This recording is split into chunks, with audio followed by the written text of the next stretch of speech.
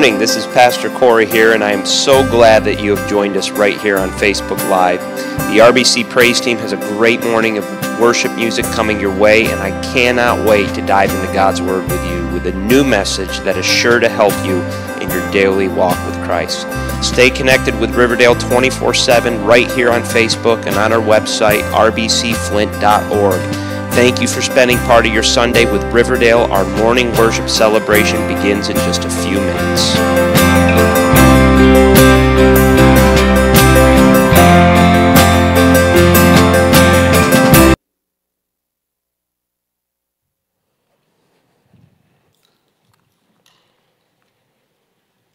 That sounded refreshing, whoever just opened that. Thank you, Matt and Praise Team, for another week leading us in worship. You know, I just have to say before we get started, I just love our volunteers who serve week in and week out, from our praise team to the people in the sound booth to those teaching the children and those that greet and do security. I mean, these men and women, they have full-time jobs, and yet they come and they freely give their time and their talent. And so you guys encourage me so much, and I love you. I don't know about any of you. I pray this is true, but I've had just such a good weekend. My oldest brother, David, flew in from Florida on Friday. I haven't seen my brother in over a year, and so we've just had such a good time connecting together, sharing what God's doing in our lives. And here's the thing about my oldest brother, and he would really not like me to say this, but he's very talented musically. And so I asked him if he would be willing to sing for us while he's here. I mean, I just put him to work, right? And if he'd be willing to close our service singing a song and then leading us in worship. And my brother said, absolutely. I mean, he's got these gifts and he's surrendered them to the Lord. And so I'm so excited for this. I haven't heard him sing in a long time. And so I grew up listening to this. And so I'm really looking forward to it. I know it'll be encouragement to all of you. So that's at the end of the service. For right now, you got to listen to me for a few minutes. So if you have your Bibles, you can open yours to Acts 27. Acts chapter 27.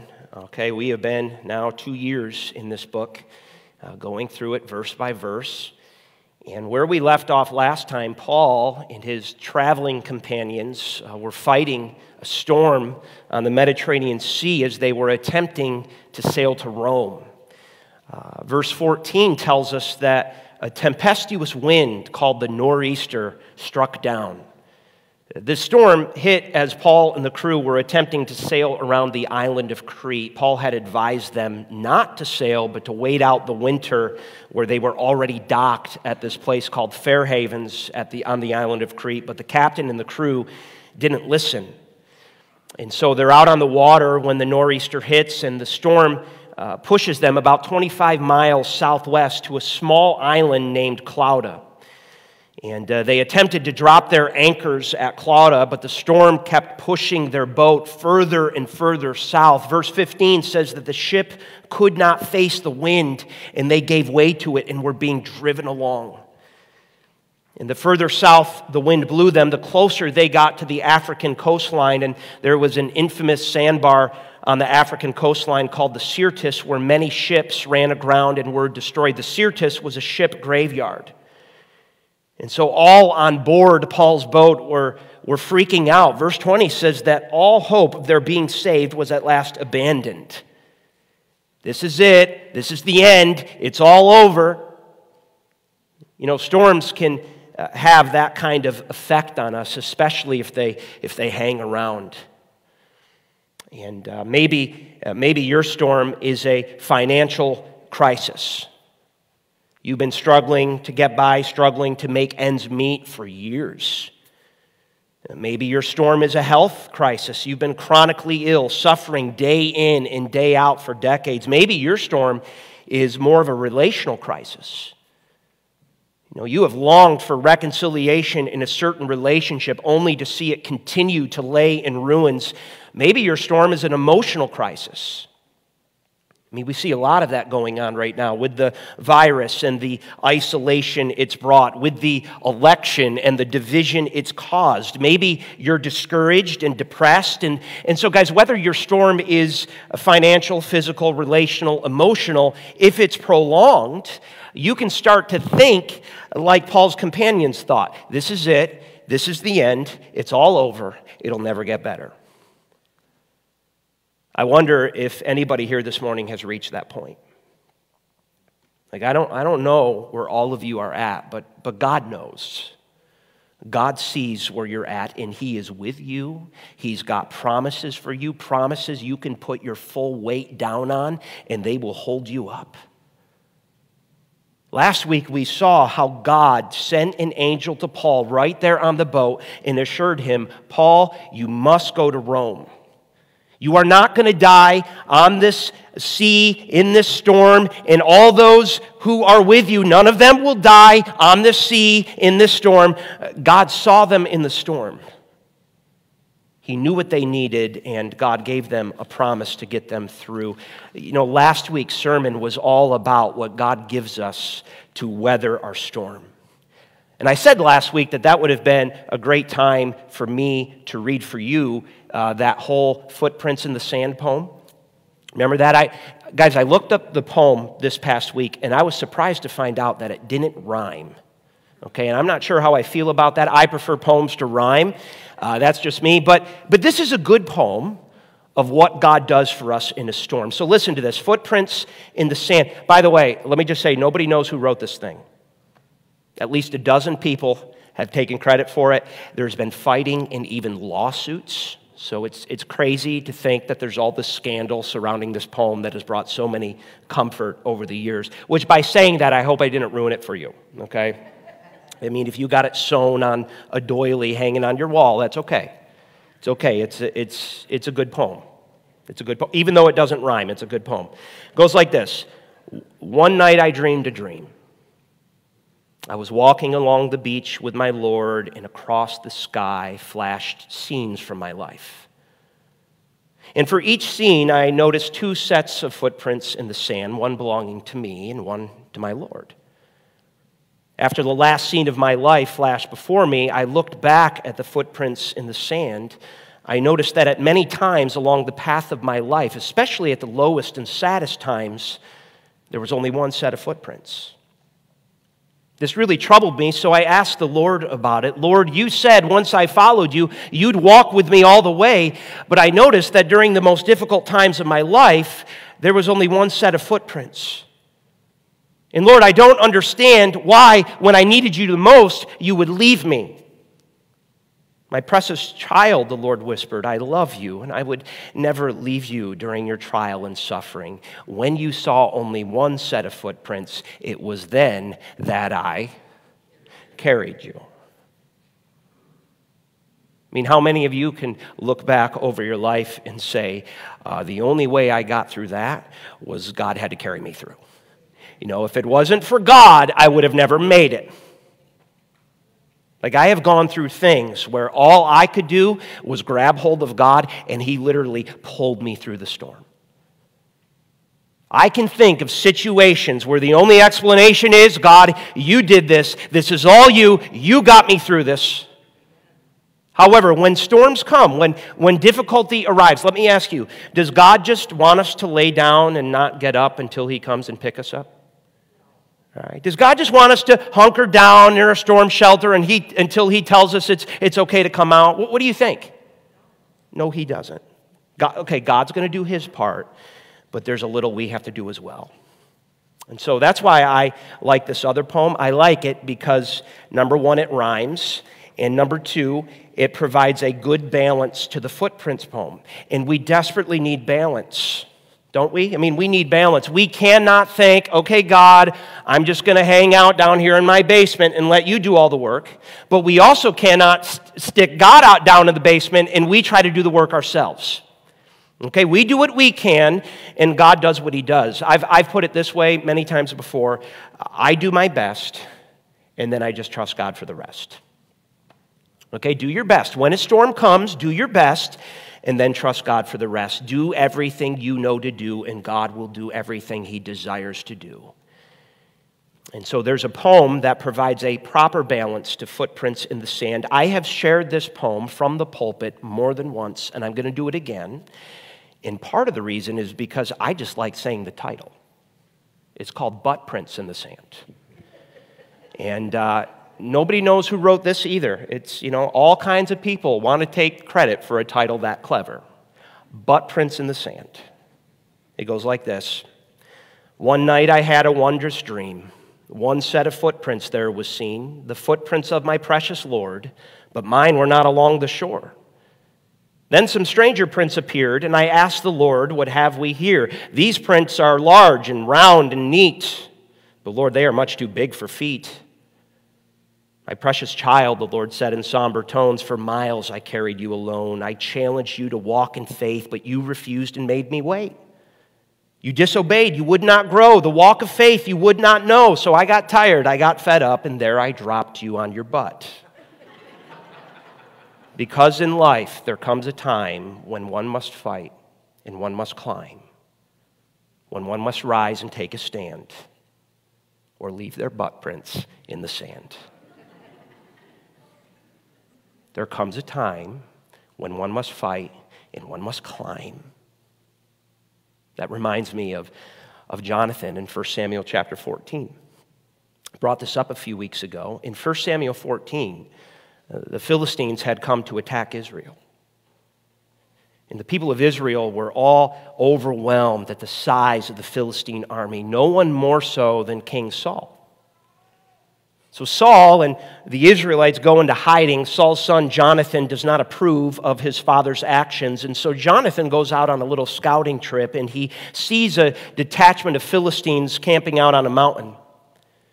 And this mountain, 1 Samuel 14 says that the front side of the mountain was called Bozez, which means slippery, and the back side of the mountain was called Senna, which means thorny. So the front was steep, the back was thorny. I mean, how easy was it going to be to get up this mountain? Not easy. And yet Jonathan says to his armor bearer, come, let's climb up to these Philistines. It may be that the Lord will work for us, for nothing can hinder the Lord from saving, whether by many or by few. Saul's in his cave, hiding out, quoting the Footprints poem. Meanwhile, Jonathan's clawing up the mountain, quoting the Butt Prints poem. There comes a time when one must fight and one must climb, when one must rise and take a stand. What happened to Jonathan? He and his armor bearer did their part. They climbed, they fought, they rose, they took a stand. And what did God do? God gave Jonathan victory over the 20 Philistines who were camped out on top of that mountain. Of course, that fired up the rest of the Israelites, and they routed their enemy. Don't miss this. Jonathan said, let's go. Let's go. Perhaps the Lord will work for us. See, guys, our part is to go. Walk by faith. God's part is He will work for us. Nothing can hinder Him from saving, whether by many or by few. But we still got to go.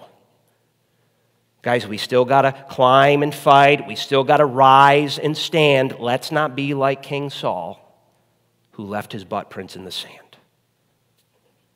Okay, so the question on the table this morning is, what's our responsibility in a storm? What's our part in all of this? We're going to see 5 things from our text. Here's the first one: endure. What do I do in a storm? Start here. Endure. Endure. Look at verse 27. Acts chapter 27, verse 27.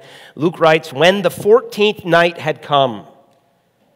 So 14 days had passed since they tried to lower their anchors at Clauda. 14 days of fighting the wind and the waves. 14 days, and the storm was showing no signs of weakening. Their boat was still being driven along. Back to verse 27. When the 14th night had come, as we were being driven across the Adriatic Sea. Adriatic Sea is not to be confused with today's Adriatic Sea, which is located between Italy and Croatia. In Paul's day, the Adriatic Sea, also known as the Gulf of Adria, this was a spot located about 900 miles south of our modern-day Adriatic Sea. The Gulf of Adria was a spot in the middle of the Mediterranean Sea. It was in between the islands of Crete and Malta. This was an open body of water. It was some 500 square miles of water. Now, I want you to think about this. Back in verse 20, we're told that neither sun nor stars appeared for many days. Now, in Paul's day, sailors would use the sun and the stars to navigate. They didn't have any GPS systems then. They used the sky, and this storm blocked out the sun and stars for many days. So they're being blown further and further southwest out into the Gulf of Adria, 500 square miles of water with no way to navigate, no way to get their bearings. They have no clue where they're at this point. I mean, they're somewhere in the middle of the Mediterranean.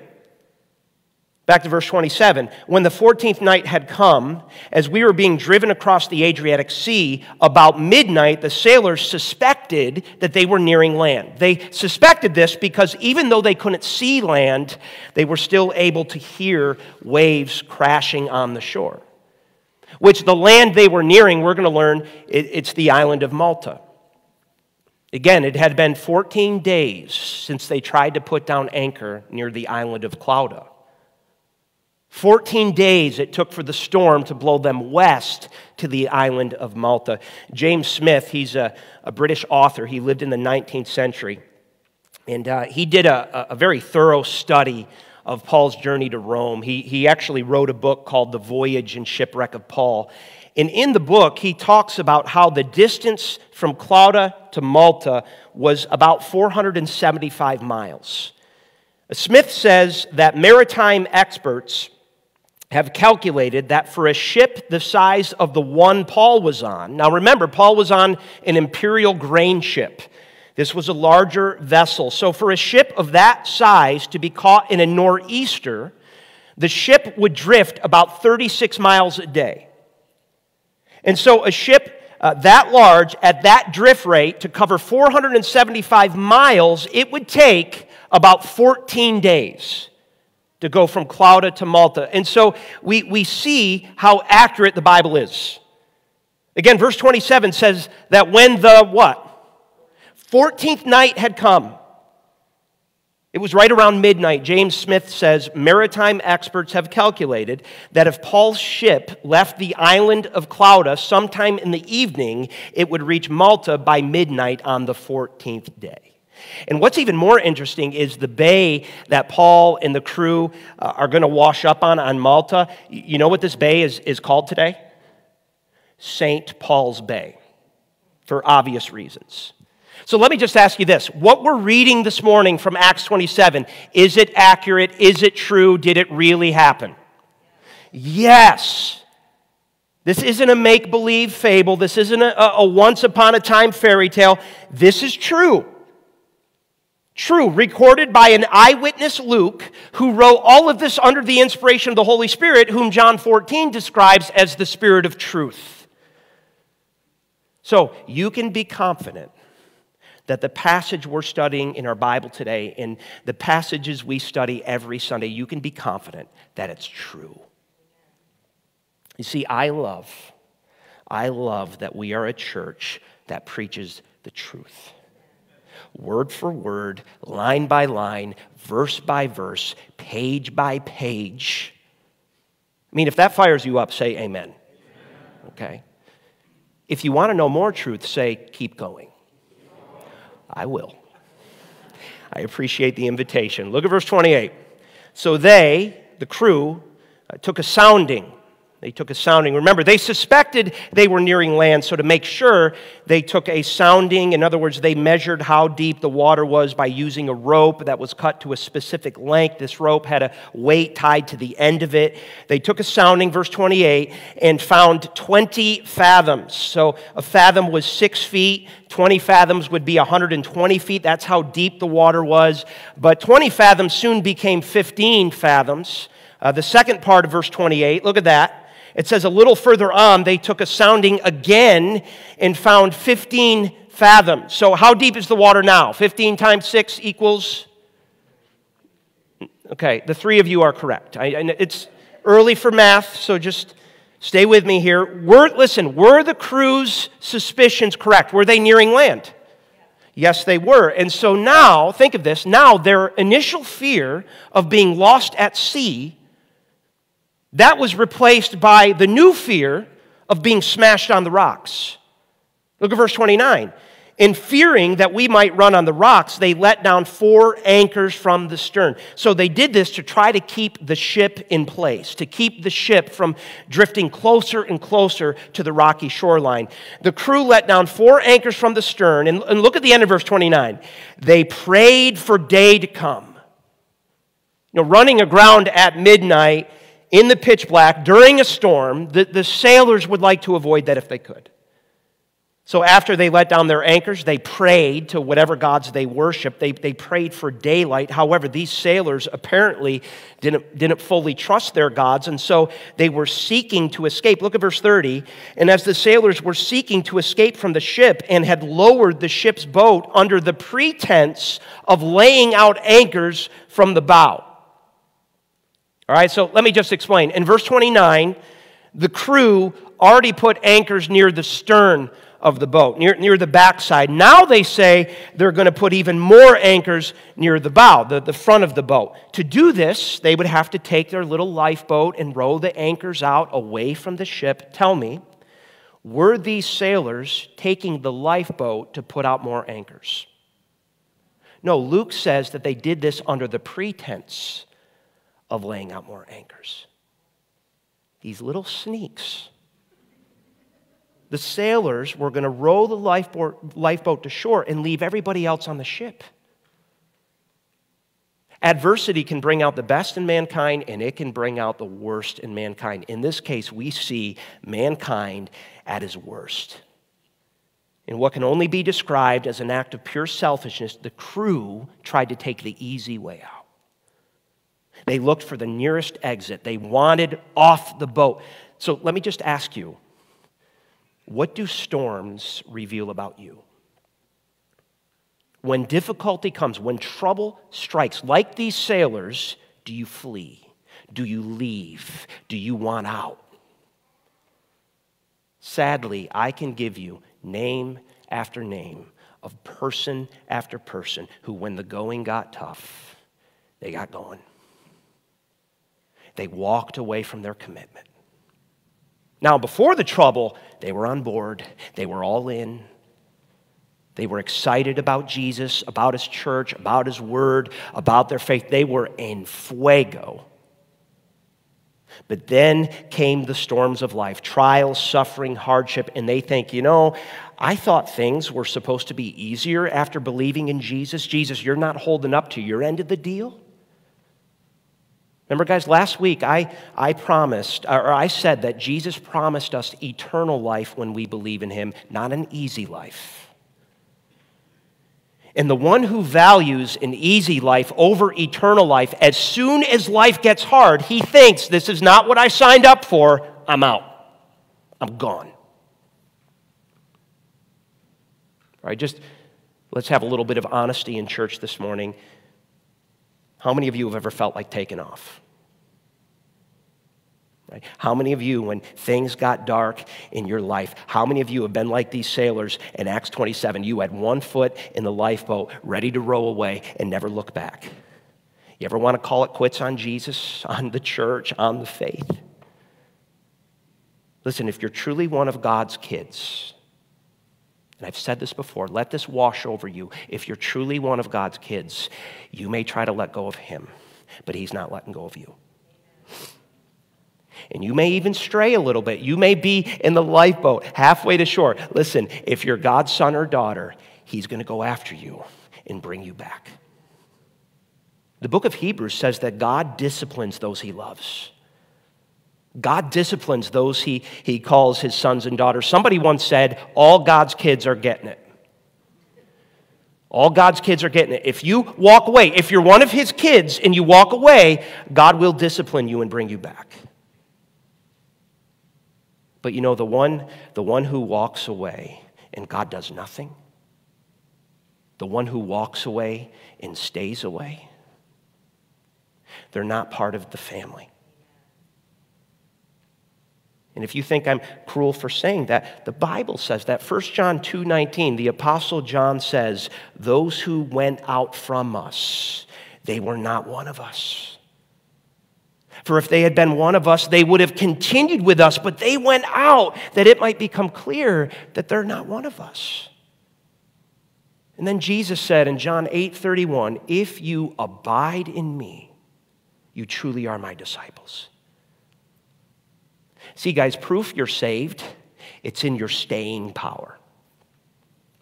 Those who truly believe, they will abide, remain, continue, endure to the end. A faith that fizzles before the finish line shows that it was flawed from the start. See, the genuine believer doesn't follow Jesus only when life is easy. The genuine believer follows Jesus even when life isn't easy because Jesus is worth it to him. Jesus is worth loving and following with no strings attached. So when the going gets tough, what should I do? Stick around, stay put. When the storm strikes, what should I do? Endure, abide, continue. Like the Apostle John said, if you're truly one of us, you'll continue with us.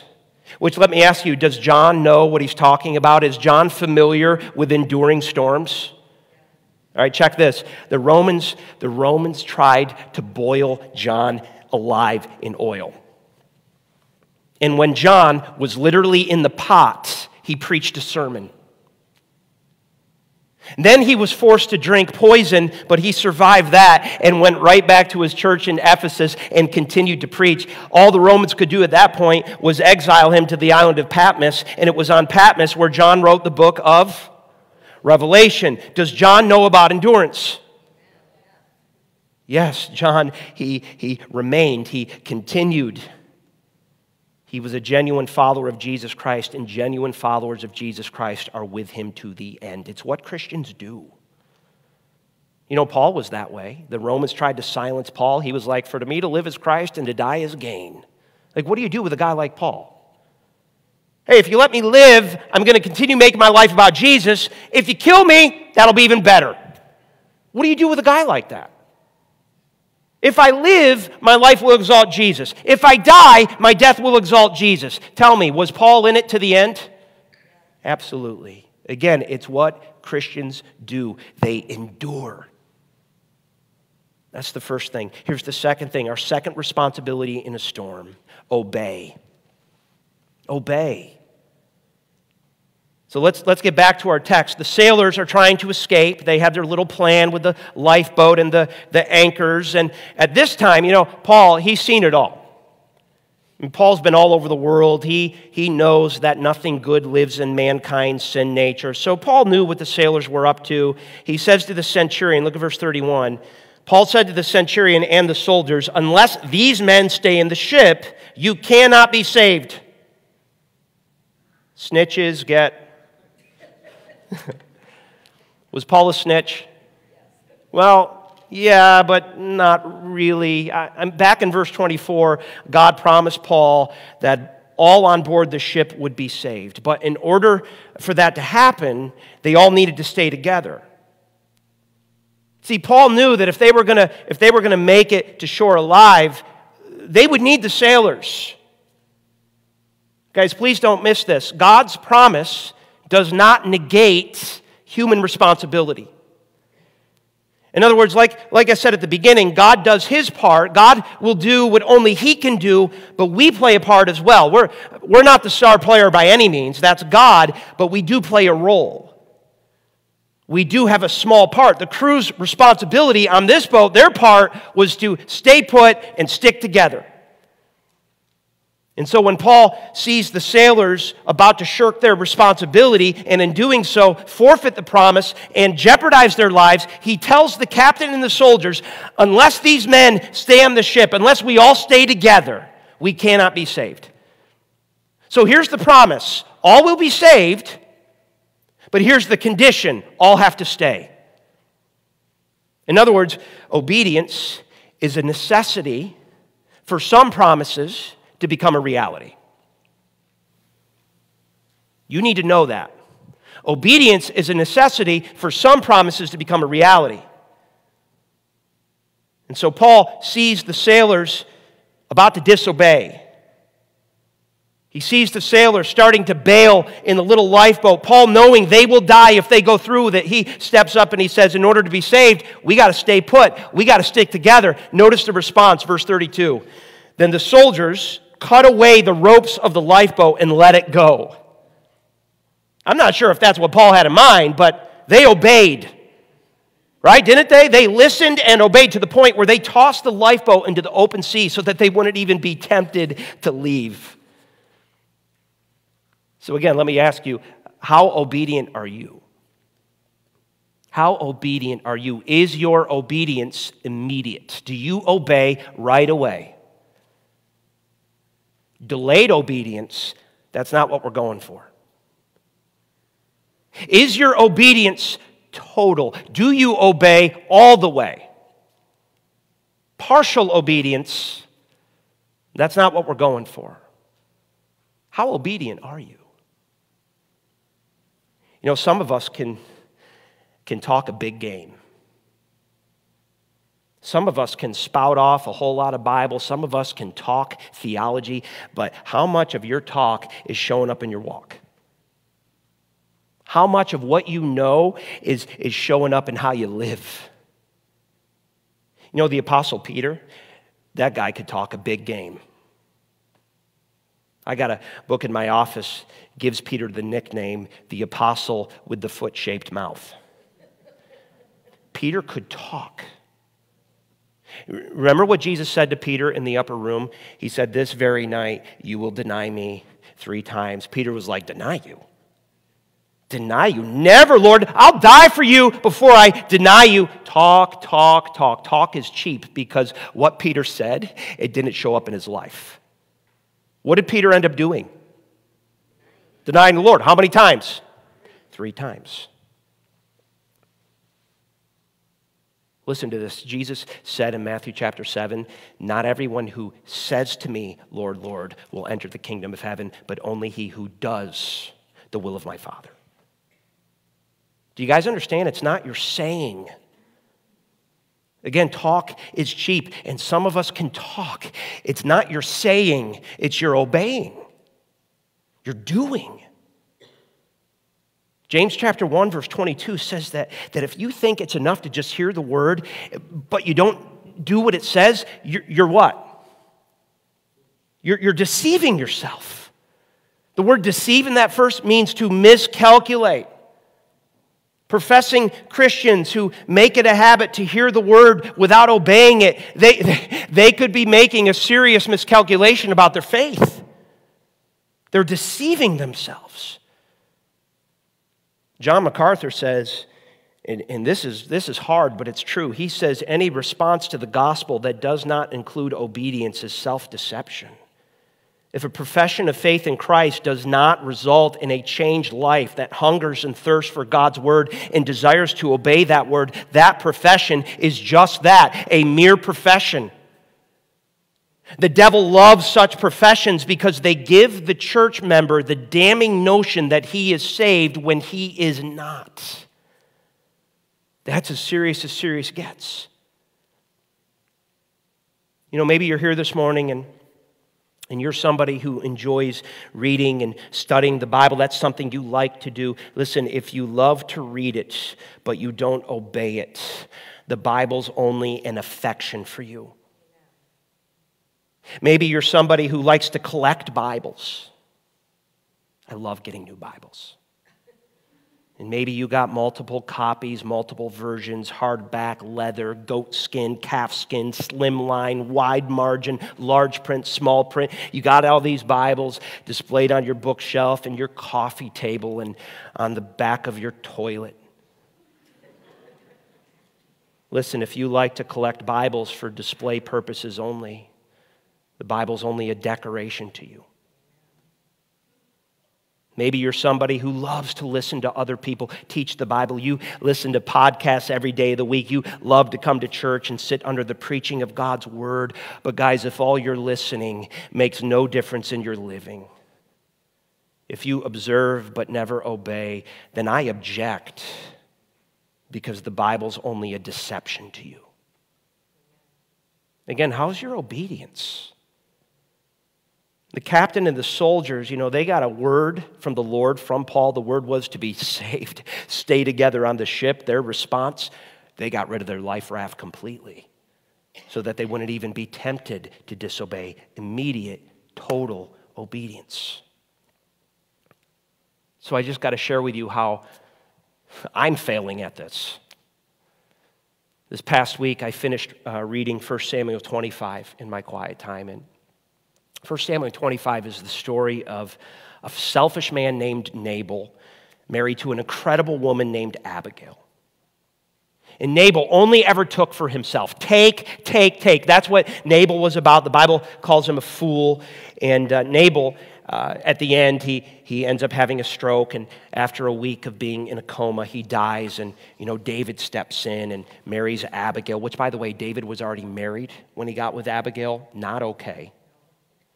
Not okay. 1 Samuel 25, verse 39 says, "Then David sent and spoke to Abigail to take her as his wife." Verse 40, "When the servants of David came to Abigail, they said to her, 'David has sent us to you to take you to him as his wife.'" And guys, as I was reading that, I thought to myself, poor Abigail. She went from one selfish man, Nabal, who took for himself, to another selfish man, David, who took for himself. And guys, that so convicted me of my selfishness. When I read that, I asked myself, am I just another selfish man in a long line of selfish men? See, I want to buck the system.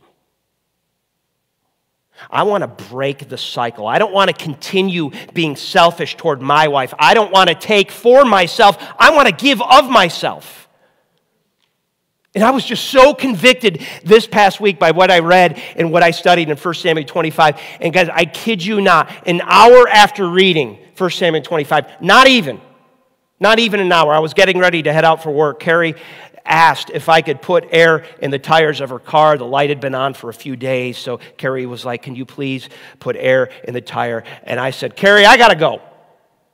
I don't have time for this. I got places to be." Now, I just read about a selfish man married to an incredible woman. I was like, Cory stayed true to her role, incredible woman. I stayed true to mine, selfish husband. Guys, I'm getting ready to back out of my driveway. The Holy Spirit cut me straight to the heart, stopped me dead in my tracks. I couldn't leave without obeying. I couldn't leave without making sure all 4 tires had enough air. It was cold. My fingers froze even more so than my cold heart. But guys, I had to obey.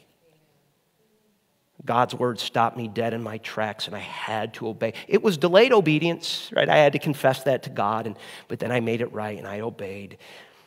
Guys, this is another thing that genuine Christians do. See, not only do they endure, they also obey. They submit their lives to the authority of God's word, and they live in obedience to it. They don't do this perfectly, but they do it increasingly. So is the Bible your authority? Is the Bible your first and final authority? Not if you don't obey it. If the Bible can stop you dead in your tracks and get you to reverse course, change direction, that's it. That's what we're going for, and that's our responsibility in a storm. God does his part. What's our part? Well, we endure, we obey, and then this, number 3, refresh. Endure, obey, refresh. In a prolonged storm, during an extended season of difficulty, make sure, listen to me, make sure you're staying refreshed. Notice this in verse 33. As day was about to dawn, so how many days will this be? Okay, well, I mean, it's 14, 15, 2 full weeks in the storm. And so as the day was about to dawn, verse 33, check this, Paul urged them to take some food, refreshment. He said, today is the 14th day that you have, so it's the 14th day, not the 15th. We see it right there. Today is the 14th day that you have continued in suspense. So let me just ask you this. How much sleep does a person get if that person is continuing in suspense? How much sleep? 0. So no rest. No rest. That's not all. Back to verse 33. Paul says, today is the 14th day that you have continued in suspense and without food, having taken nothing. So no rest, no food for 2 weeks. Guys, no sleep and no eat. What effect is that going to have on a person who's going through a storm? Yeah. Years ago, I was counseling a young man who just found out that his wife was having an affair. And I spent weeks meeting with this individual, and every week I swore he lost 10 more pounds. I mean, he wasn't eating, he wasn't sleeping, no sleep and no eat. Did that help or hurt in this situation? It made things so much worse. He wasn't taking care of himself. You know, Elijah, really the greatest prophet in the Old Testament, right after his incredible victory over the prophets of Baal, that guy fell into a deep depression. King Ahab and Queen Jezebel wanted him dead. They were hunting him down, and Elijah ran and ran and ran. 1 Kings 19:5 says that he collapsed under a broom tree.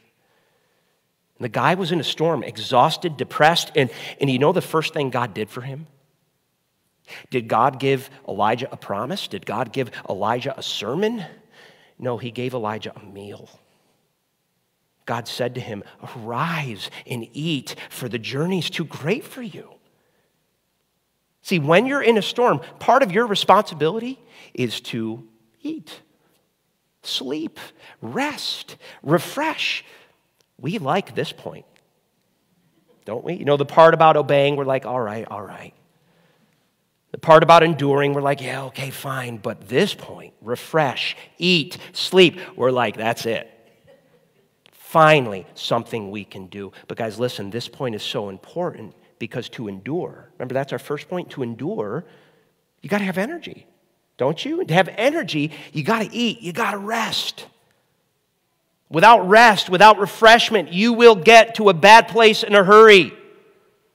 The crew on Paul's boat were in a bad place. Back in verse 20, it says that they abandoned all hope of being saved. These people were flat out depressed. And Paul's like, how long has it been since you've eaten? Here, have a Snickers. You're not you when you're hungry.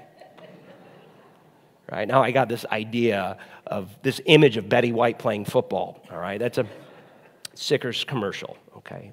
Look it up after the service, by the way. It's a good one. Paul says to the crew, I urge you, look at verse 34, I urge you to take some food, for it will give you strength. Go figure. Take some food. It will give you strength, for not a hair is to perish from the head of any of you. So God's part, not a hair is to perish from the head of any of you. The crew's part, take some food. In a storm, we need to make sure we're doing what we can to take care of ourselves physically. And what we can do for ourselves in a storm is, just make sure we're eating and resting. Make sure we're giving our bodies the things it needs for strength and nourishment. Here's something else that's on us. Point number 4, gratitude. Gratitude. Look at verse 35. Luke writes, and when Paul had said these things, he took bread and giving thanks to God in the presence of all, he broke it and began to eat. Then they were all encouraged. I love that. The fear, the anxiety, the uncertainty, the anger, the doubt, the hopelessness, it all went away. Verse 36 says that they were all encouraged. All. All means everyone. Spent a lot of time studying that this week. All means everyone, and encouraged means cheerful. They all cheered right up. The hopeless sailors who just moments before were ready to bail in the lifeboat, they were now encouraged by Paul giving thanks to God. The soldiers who were mad at the sailors for trying to bail in the lifeboat, they were now encouraged by Paul giving thanks to God. The captain who was exhausted from standing at his post for 14 days, he was now encouraged by Paul giving thanks to God. The other prisoners who were terrified of sinking with their arms and legs still in chains, they were now encouraged by Paul giving thanks to God. Gratitude changes everything. James MacDonald once said, gratitude is the attitude that sets the altitude for living. John Phillips, in his commentary on Acts, he says this: a new spirit of optimism prevailed.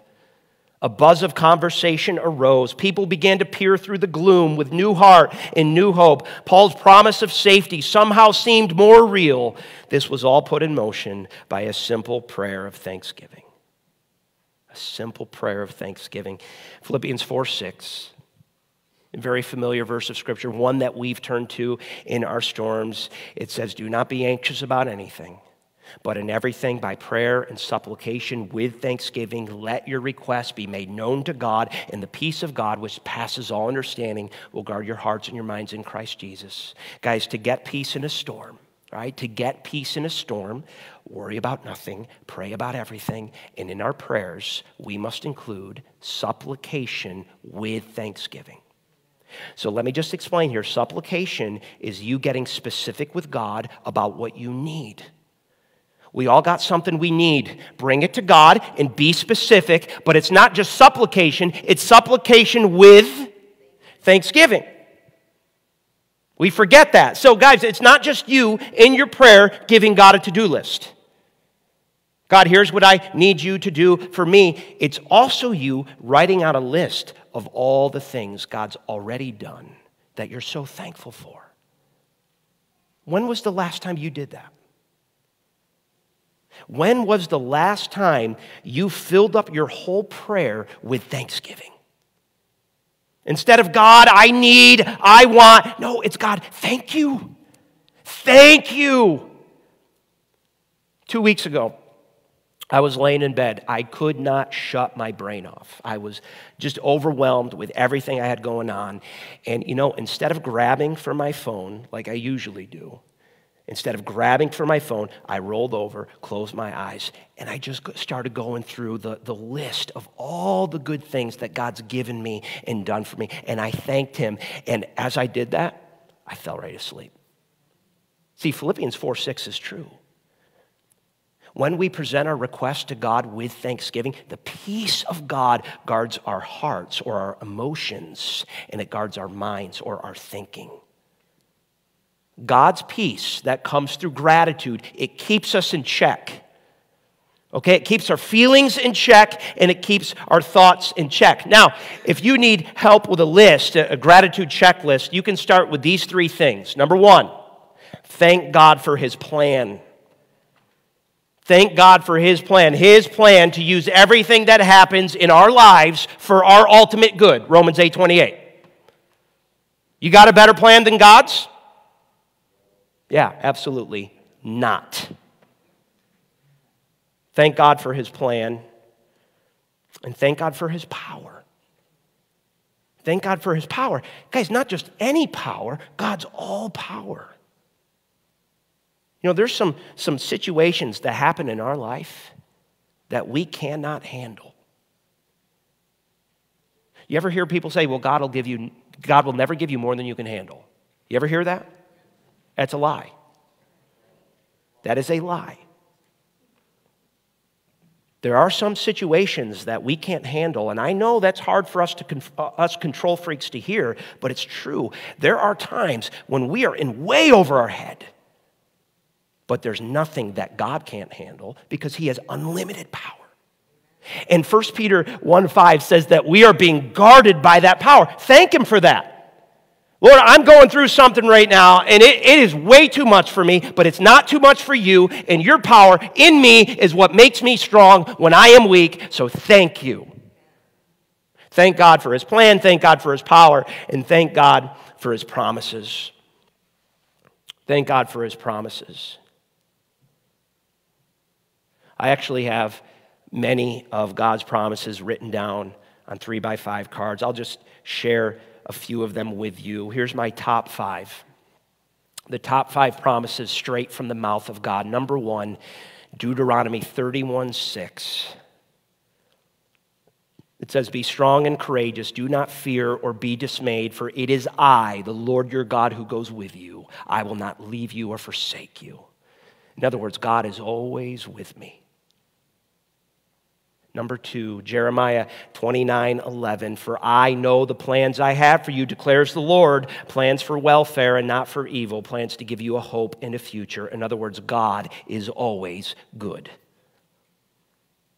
Number 3, Isaiah 43:1, "But now, thus says the Lord who created you, who formed you, fear not, for I have redeemed you. I have called you by name. You are mine." In other words, God always loves me. Number 4, Isaiah 43:2, God says, "When you pass through the waters, I'll be with you.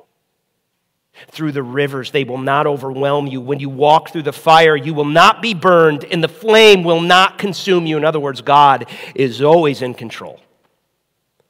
And then number 5, Isaiah 54:17. "No weapon formed against you shall prosper, and every tongue which rises against you in judgment you shall condemn. This is the heritage of the servants of the Lord, and their righteousness is from me, says the Lord." In other words, God always wins. Now, those are some awesome promises. And of course, we know that a promise is only as good as the person who makes it. And so a lot of times when we say, "I promise," what we really mean is, "I'll try," or "I really hope so," or "we'll see," but not God. Joshua 24:15 says, "Not one word has failed of all the good things that the Lord your God promised concerning you. All have come to pass for you. Not one of them has failed." How many of God's promises are a fail? Not one. Thank Him for that.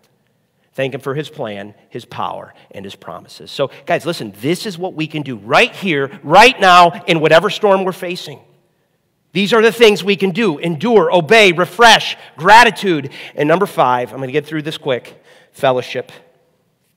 Fellowship. Notice the fellowship in this text. Look at verses 36 and 37.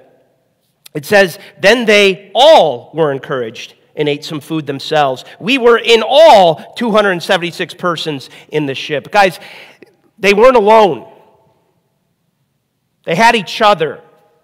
They were all encouraged. They all ate food. They were in all 276 persons. We don't see the singular pronouns me, myself, I, you, he, she. We see the plural pronoun all. So here's the thing about being hopeless and depressed in a storm. And I can say this because I know this from personal experience. You isolate yourself, and then you tell yourself, "I'm all alone because no one cares, no one understands, no one gets me." I have said to Carrie more than once in a storm, "I feel so alone. I feel so alone." Carrie's always like, "Well, have you talked to anybody?" No. Nobody cares. Am I alone? No. You know, Elijah wasn't alone, but he thought he was. So Elijah, after he strengthened himself with food under the broom tree, he decides to isolate himself even more. And so he gets up from under the tree and he climbs up a mountain and he tucks himself away in a cave. Once again, God shows up and he says, "Elijah, what are you doing here?" Elijah says, "I have been very zealous for you, Lord, and yet people are seeking to kill me. Only I am left, and they seek my life and take it away." See, Elijah is telling himself, "It's only me. I'm all alone. No one cares."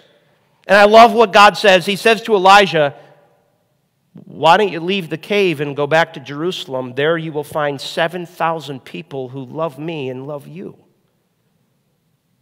Elijah isolated himself and then convinced himself that nobody cared. Well, there were a lot who cared. He just needed to get off the mountain. He needed to get out of the cave and go be with people. Listen to me. This church loves you.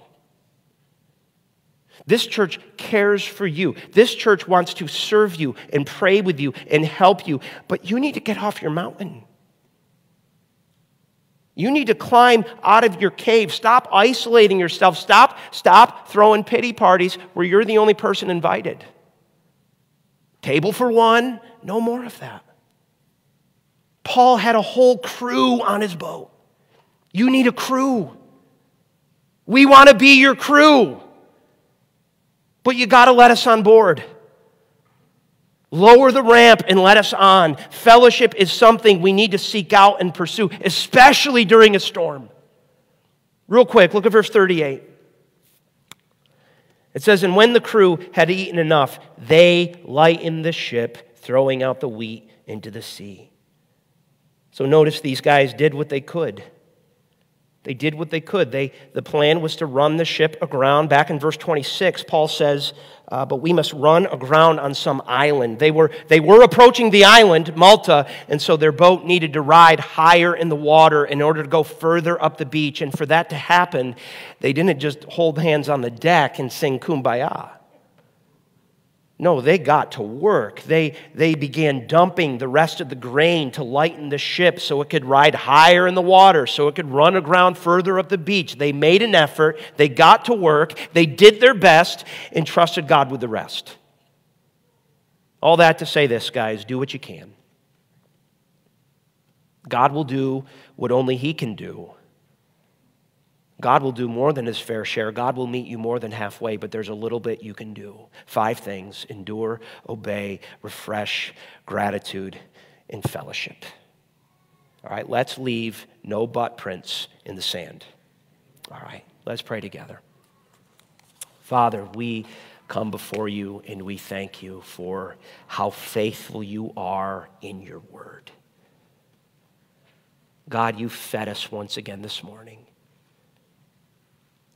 Thank you for being so clear about what we can do in a storm.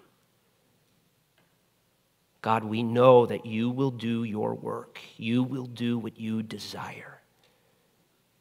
But there's a little bit we can do. We need to endure. We need to remain. We need to continue. God, help us. Help us to do that. God, we need to obey. We need to actually take what we've heard this morning and live it out. So, Lord, would you help us do that? God, we need to make sure that we are taking care of our physical bodies. You know what we need. You meet our needs. God, may we be healthy. May we do the things that we need to do for rest, for refreshment. Part of that refreshment is just being together on a Sunday worshiping you. That gives us rest. God, we need fellowship. We need one another. I thank you for this body. I thank you for our time together. I thank you for our Wednesday nights. I thank you for our life groups. Thank you for the reminder that we're not alone. Not only are you with us, but you have given us so many wonderful people to shoulder the journey with. And God, ultimately, may we go through life praising you, giving you thanks for everything that you do, for everything you are. May we be anxious about nothing. May we pray about everything. Supplication with thanksgiving. God, thank you again for speaking to us this morning. It's in Jesus' name we pray. Amen.